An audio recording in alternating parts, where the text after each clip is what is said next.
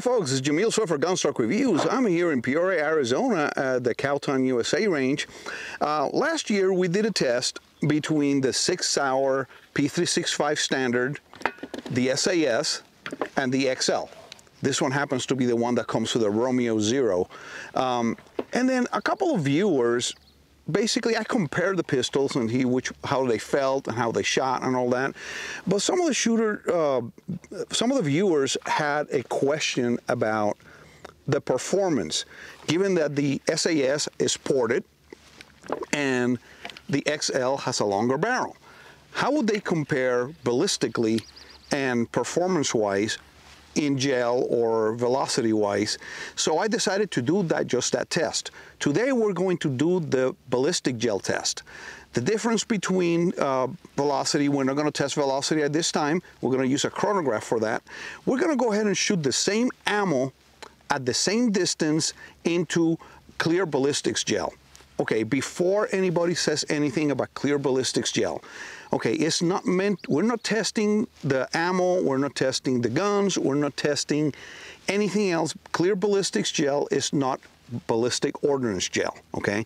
It doesn't hold the same properties. It is about 90 to 95% to the ordnance gel. It just will not create the permanent wound channel like ordnance gel does. And sometimes it has bounce back as the bullet goes and bounces back a little bit. But because we're comparing the guns to each other, we're going to be using the Crown, V-Crown ammo from 6-hour, which is the 115 grain bullet. They say here it goes about 1,000 feet per second.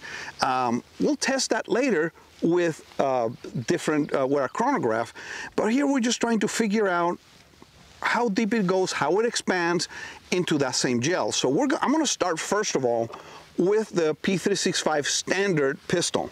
I'm just going to go ahead and grab a magazine here, put that ammo that I told you about here into the pistol, and I'm going to go ahead and shoot it.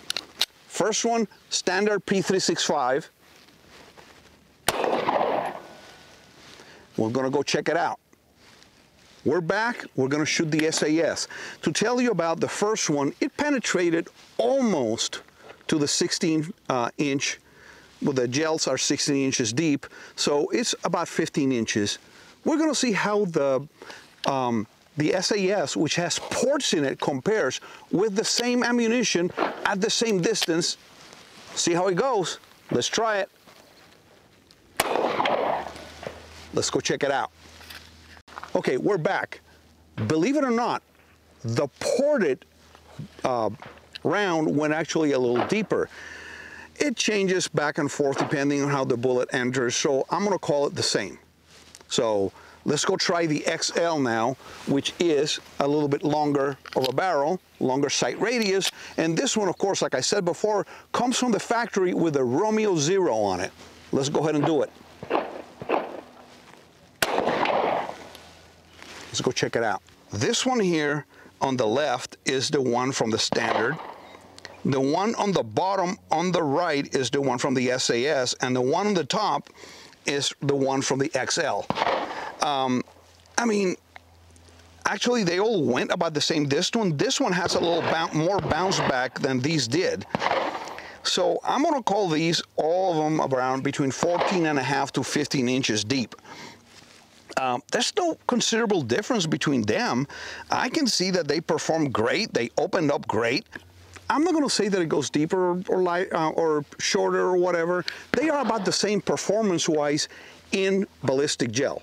So what am I going to say is, like, this ammo is optimized for the micro pistols. So I will say this is a great ammo to have with your 6-hour P365. It's made specifically for a 365. It's optimized for micro pistols. What can I say? I mean, I could shoot 3, 4, 5 rounds of each and see how they perform, but they're not going to change. They're going to go about between 14 and 15 inches. So this is not a scientific test. We're doing it for entertainment purposes. We're just going to try to figure out if how they perform compared to each other. So, like I said, stay tuned to Gunstock Reviews. Be safe and have fun at the range. Thank you for watching Gunstock Reviews. Please visit our website at www.gunstockreviews.com for more exclusive content. Please visit our Patreon page at www.patreon.com/gunstockreviews. Your contributions would be greatly appreciated and help us grow our selections and frequency of videos.